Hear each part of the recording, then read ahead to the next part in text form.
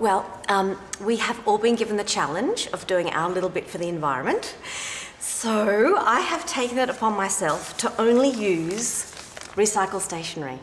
Yeah, it can be a little bit time consuming, but it is so amazing knowing you're doing your little bit, you know, so believe it or not, I can do something with that. Oh, well, I've got quite a few different techniques, and some of them I've actually invented myself. The most common tools that I would use are sticky tape, glue, liquid paper. I could not live without this stuff. This is just amazing stuff. Sometimes I use like a post-it note to cover a label or something. I also use recycled coloured paper. For example, I can cover a label like that or a logo like that, and that enables me to be a little bit more creative.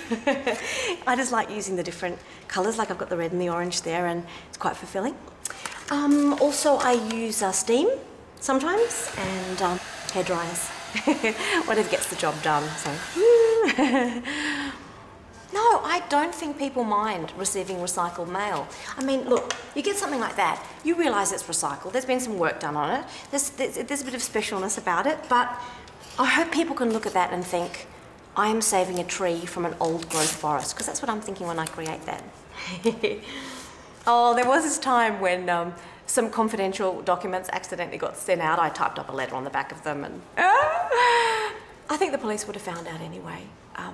It's just a matter of time. Whoops! It probably takes 3 or 4 times longer to do the mail out than it used to, but it does not matter. It is all for a good cause. I better get these babies off to the PO. They're running a bit late. See you. There's an easier way to help save the environment. Computers Off Australia. Saving the planet one computer at a time.